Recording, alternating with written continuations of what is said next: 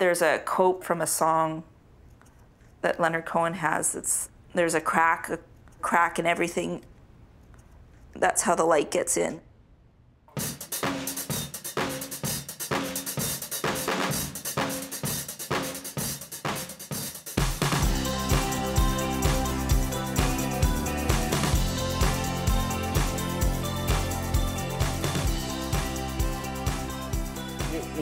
You're gonna put a piggy in the bowl for the doggy?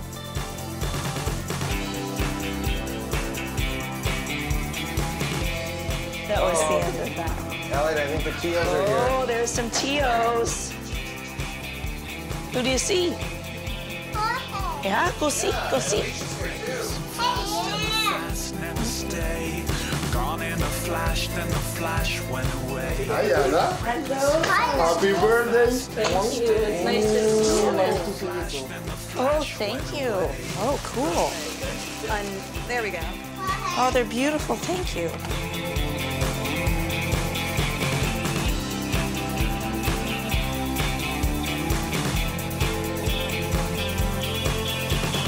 Gazing out like a Jezebel in a cautionary tale. She said, I swear that isn't true. They like stuff all the time. For everything to lose, come on, confess your crime. For you throw me to the lions. You throw me to the lions. You throw me to the lions. You throw me to the lions.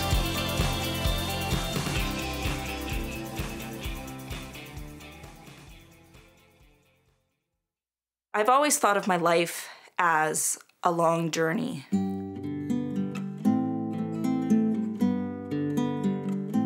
The idea of gathering an understanding of things over a long period of time and being patient in that process.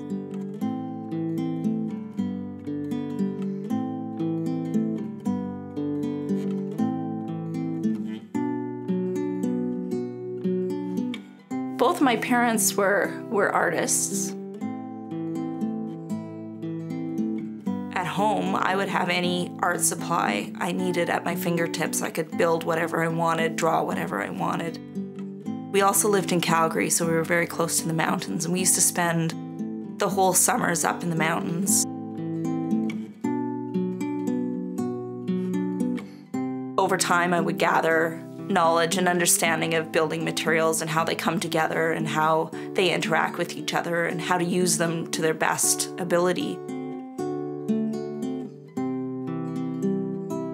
I dreamt that later in my 50s and 60s I'd come out with a body of work that would be sort of legacy building.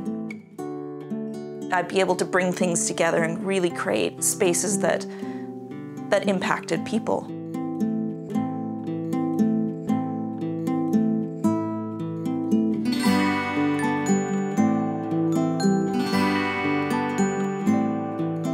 We met online. She's very, very expressive with her words, and that was something that I was really attracted to. She's incredibly loyal and loving, and she's a real life partner.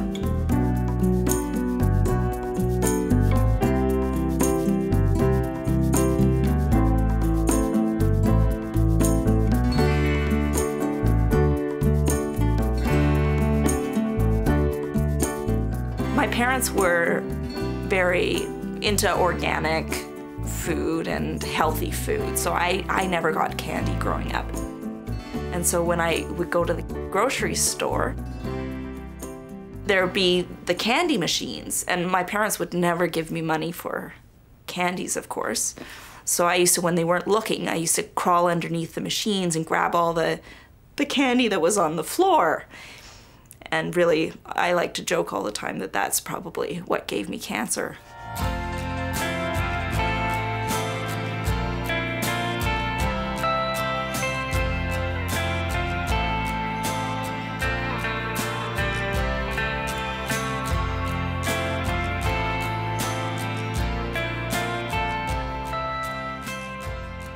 The cancer has spread from its initial spot.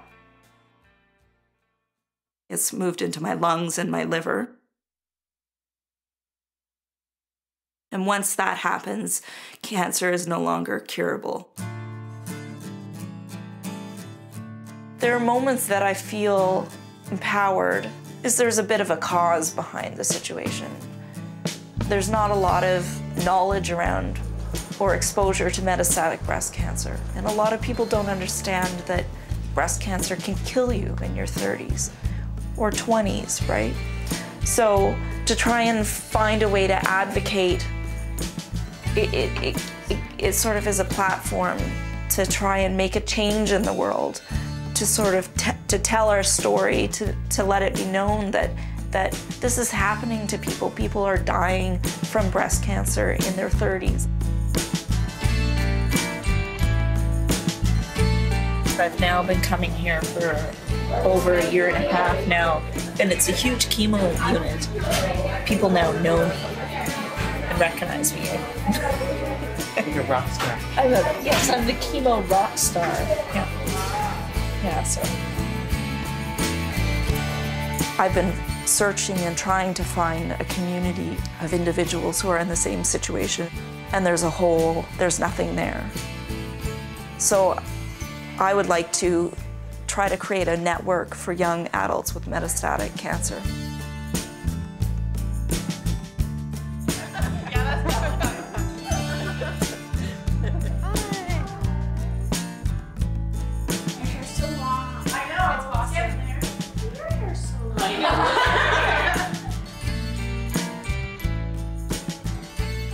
You know how I'm always bringing up stuff about legacy?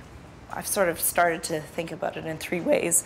A legacy for myself as a human being, a legacy for me as a mother, and then a legacy for myself in the cancer community.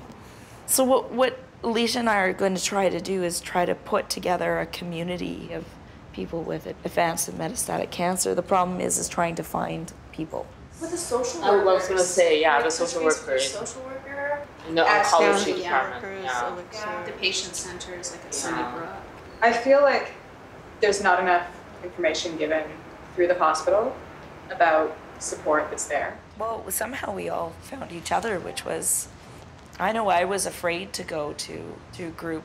A lot of the things that sort of get discussed in support groups, that get discussed in like conferences, like they just Really focuses on the survivorship and getting through and returning to life, which is yes a struggle. And it's an important thing to cover and to help people with, but It's not the only thing. it's not the only thing. It's not tailored to young adults. No, not at all. One of the interesting things that happens when you get cancer as a young person is you know, you had all these dreams of what you would do. So in terms of a legacy for myself, I've designed a house. I have a little 1-story bungalow. Well, I guess all bungalows are 1-story. So the idea is to top it. As you've been going along in your designing and planning, have you sort of written out your thoughts and maybe the story? I really want to have that connection from my heart to my hands to the page, or my heart to my hands to a building, this direct kind of relationship. And it's been really, really, really, really hard for me to write letters to my children.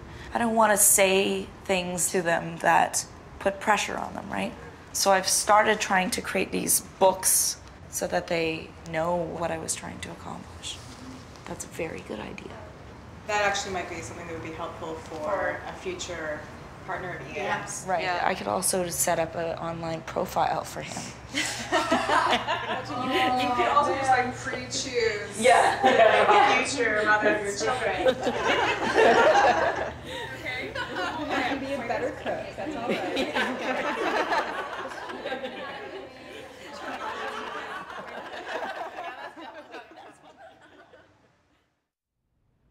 The term survivor is a very isolating term for people with metastatic disease because you're never ever going to be a survivor. For me, my greatest fear is passing away before my children can remember me. I have a 2-year-old and a 4-year-old, and I think back at what I was like at that point, and I don't really remember my mom. I can remember like moments, little moments.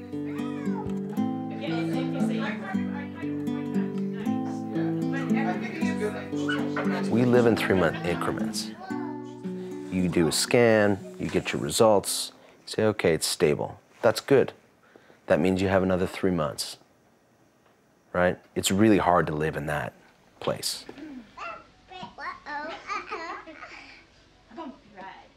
It's a terrifying situation to be in.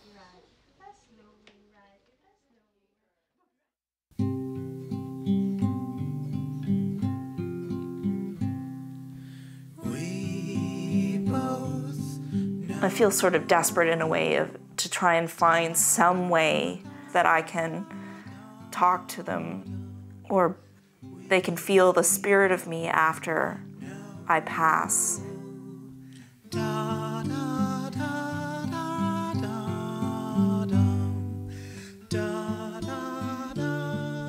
I've been trying to create little objects for moments in their life. I like tooth fairy jars, or bowls, or special objects that they can have, that they can interact, that I've made with my hands.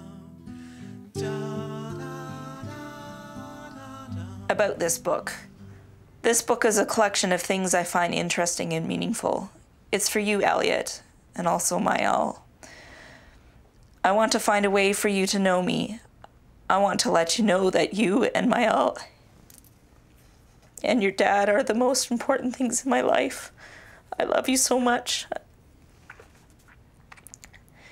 I'm sorry I can't be there for you as I wanted to be. Just know that as you embrace and explore all the moments in your life, my love, my pride, and my joy is with you. I love you.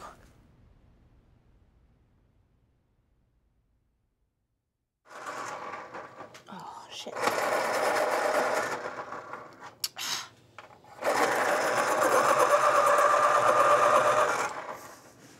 There's this beautiful movie, My Architect, which is Louis Kahn's son.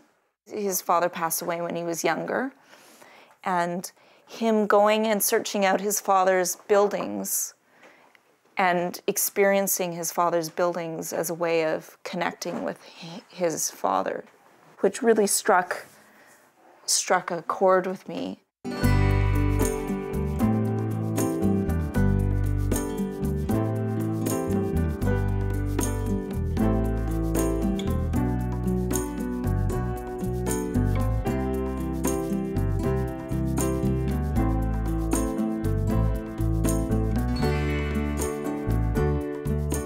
I want to create a house that represents the spirit of me, not just the story of me.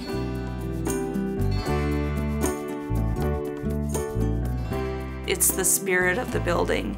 It's the way that the human being interacts with the building. It's all about the experience of the individual.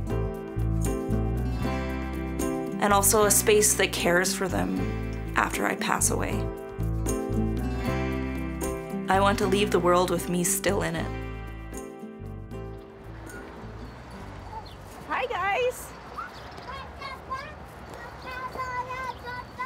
Listen, Looney Tunes. Ready? 1, 2, 3.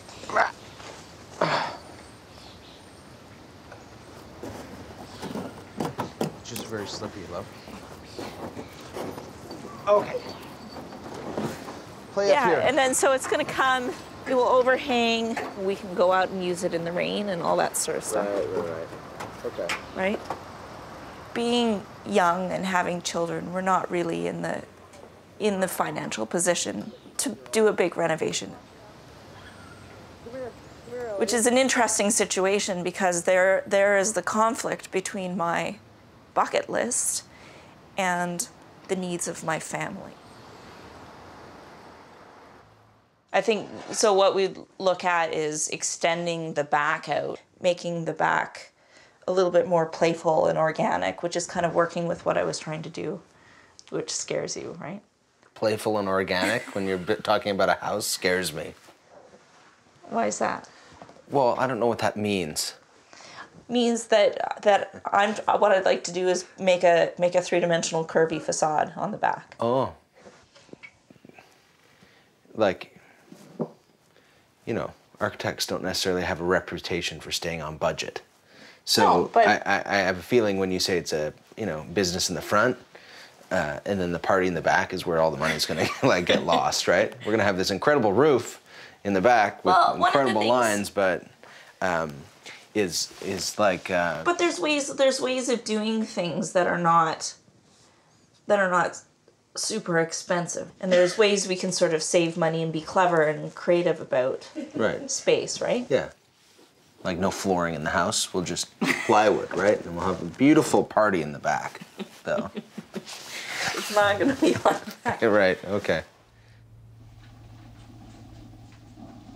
There is the potential that we start a renovation and I pass away in the middle of the renovation, which leaves my husband with a huge amount of chaos, dealing with the loss of his wife, and then trying to provide for his family and a house that's half built. Being able to do it and finish it and get it done the way she wants it, right? I mean, that's the challenge. You know, that she's not alive when it's done. That would be a fear. And a reality. Could be. Right? We can't do it fast enough.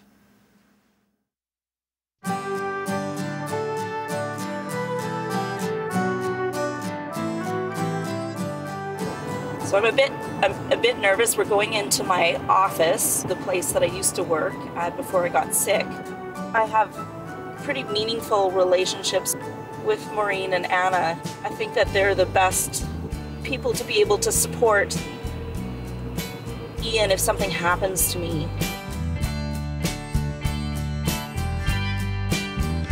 When I was in my early 20s and a teenager, I didn't have very much, or I didn't have breasts.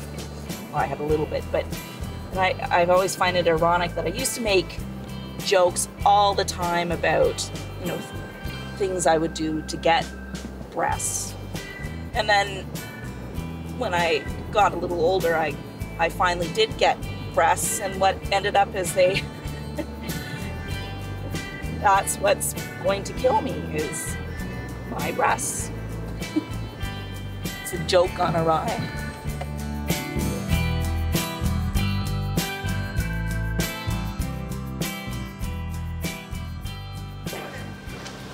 Hi. How are you doing? Hi, guys. Hi.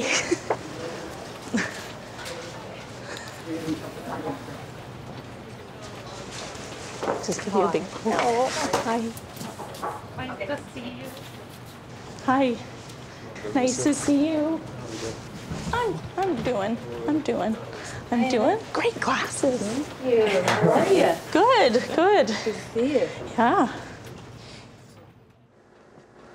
For this project, you're not rebuilding your whole house. You're putting an addition on your house. Is that right? What we're thinking about? Yeah. So I have a little bungalow. Yeah. Little concrete block angel stone bungalow, which I picked out just because I thought it was ugly enough that it wouldn't be a problem to change it, right? Yeah. And so my idea is I want to put a second and third story on it. Oh, wow. So we're not talking little addition. Okay. Yeah. Okay. Well, we've both built houses recently, so you know we're here for you. Yeah. So what do you want to do next? Do you want to come back here, or do you want us to come to your place and have a little visit? Sure, you could. Yeah, come to my place would probably be a good. I think we should do that, right? Have a look at the house. And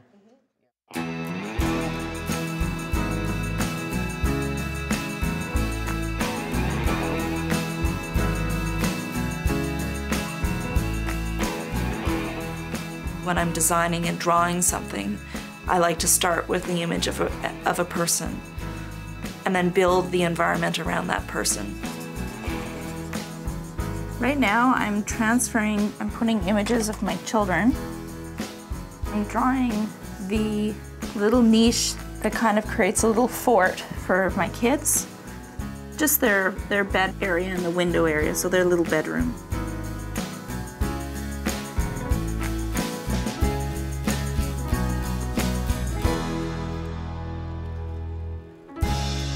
if something happens and I pass away, then they'll have the comfort of each other together.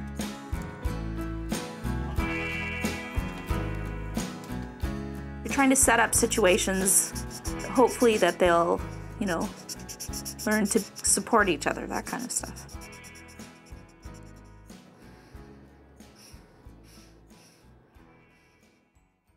Hi guys! Good morning! I mean, one of the ideas I had was to take this roof and tip it and make it a sedum roof so you're sitting in a bush. I don't know exactly like that, but I play with this and maybe it peels up in a little section over here, right? Yeah. So you can have this kind of relationship of indoor, outdoor. Right. Mael's bedroom and Elliot's bedroom. Right now what I want to do is I want to lift up their beds, so build a millwork bed.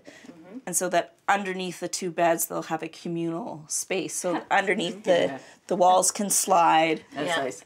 That's the point. The right spot for it, right? Show your kids who you are. Yeah. You have chemo again next week now, or? Yeah, so I should be okay. Late in the week? Late in the week. So I think if you come in Friday, you should have like some sketches. We can look at again.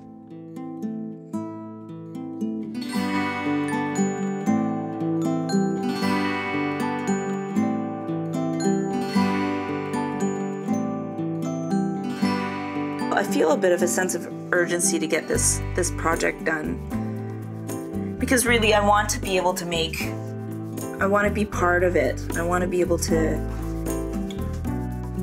make memories for my kids and not have this be some dream that gets built after I pass away. I want to be part of the memories of this spot.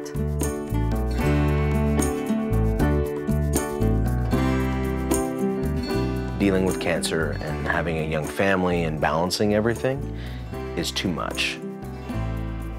Renovating your house where you have to move out and find funds and resources to stretch yourself.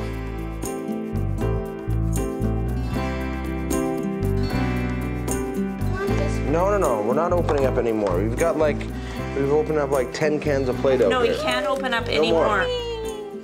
I mean, it's a lot just to like kind of survive through this. Yeah. Let alone saying I'm gonna be creative and do all these drawings and get all this stuff done, because it's like it's kind of too much.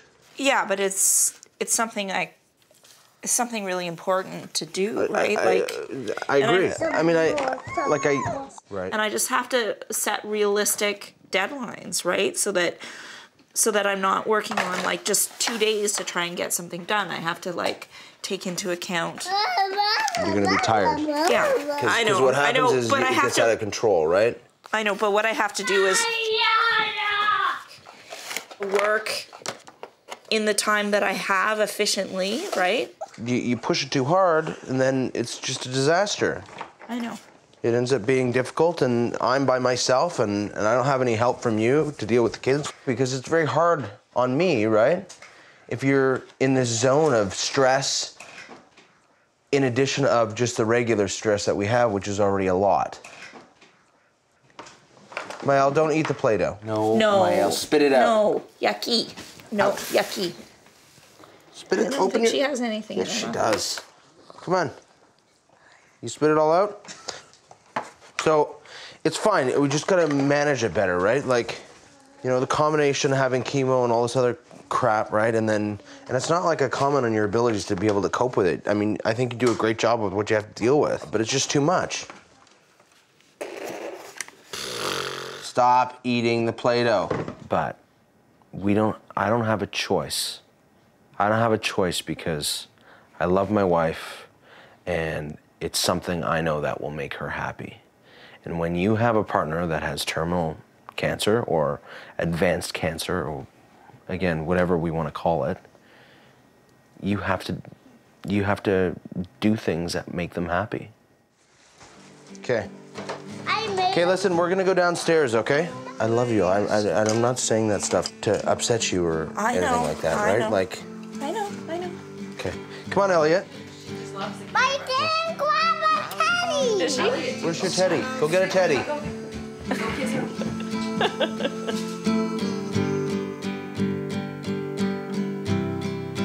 I'll always love you.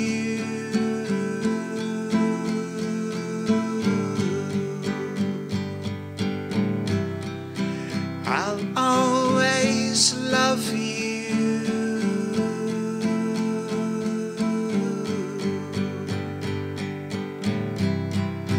I'll always love you. I'm building a model of just a small version of the house. I'm trying to model the green roof area.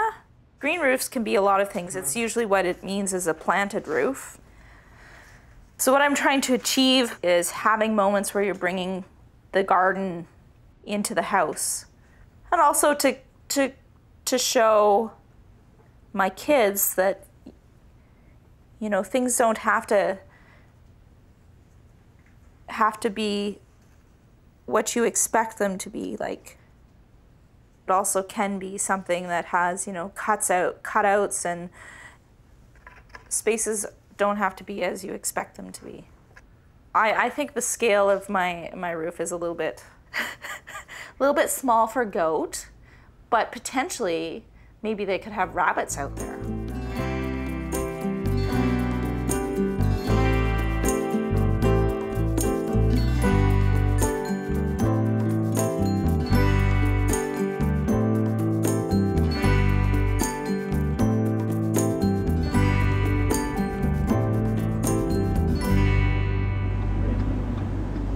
And what are we going to be talking about?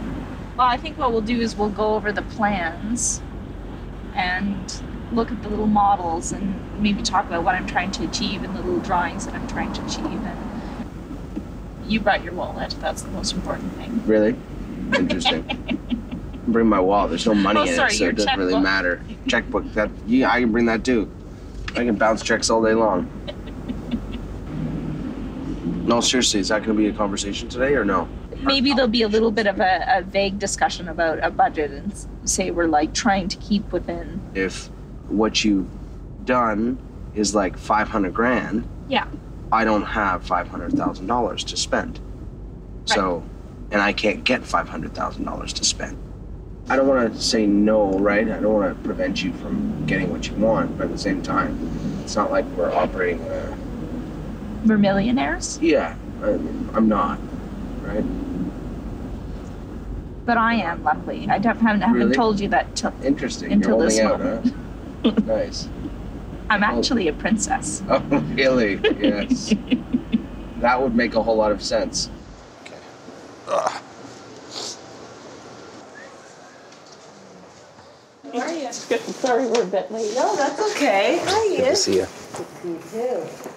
Okay, so I'll show you, actually maybe I'll show you the overall house. Okay.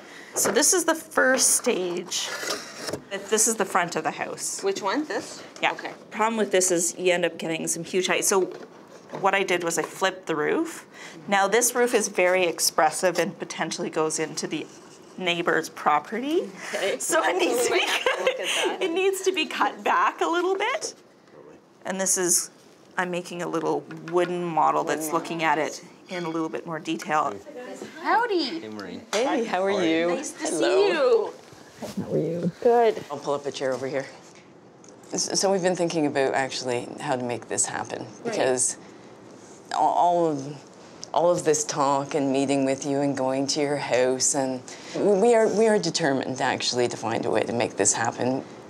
We want to see if we can hold together, you know, some kind of fundraising event. This is not going to be easy. No. And I think, for sure. I also think it's important that actually it move quickly and let us help you. Let us assign some real resources to it. I don't want this to slip by. I don't want this to be architects just talking about something nice, right? I want it to be real. Yeah. And I know all of us do. And I know we haven't. Here, I'm going to come and sit next to you. We think it's important, right? Yeah. And we're all here. We're going to make it happen. And then I know how to build houses. We've done it recently. Yeah, exactly. Right? think you have a really great plan happening, and so that's what we're going to do. Yeah, and just so that you know, Ian and Anna, like, we're here till it is done, like, till you have the key and you're in. And until they find the cure, and then I can come back and live. Exactly. Yeah. You still have your best. Then she's back. I know. That's okay. That's okay. She'll be back like bolder than ever. Yeah. I would have forgotten everything, but I'll. Send me a sign. I don't know how high you climb. Here we go. So, happy birthday, Anna. We all love you very much, and we're lucky to have you in our life. So, cheers. Happy birthday. Happy birthday. I'll say my good day. Happy birthday. Cheers. I'm so happy that we've become friends. You're very special to me. Thank you. I love you a lot. Through a jellied light all night. If it should be, we trade places. Something has to be done about this situation. We have to have, you know, access to drugs, access to trials. There has to be more research done, not just breast cancer awareness and feeling good. There has to be money put into saving those of us who are dying from it. Terrifying sky. The difference between having regular breast cancer is you're standing away from the cliff. But with having metastatic cancer, you're standing right at the edge of the cliff, waiting to jump. I'll always love you. I would let you in, no matter if the sin was mortal. I'll always love you. I could not pretend to be a way that's different than I am. I'll always love you.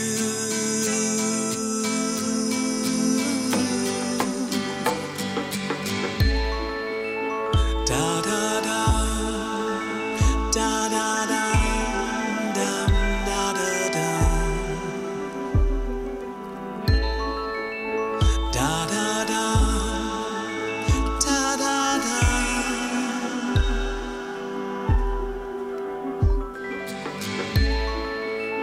Da da da, da da da, da da da da, da da da. So you somehow have to find yourself in your diagnosis and be able to live with it as you're living every moment for what it is, but also you're sort of living life fast. But not every second has to count. You also have to accept that you're a human being and embrace being human. With the sun, my son, don't look too long for me. I'll always love you. I would let you in, no matter if the sin was mortal. I'll always love you. I could not pretend to be a way that's different than I am. I'll always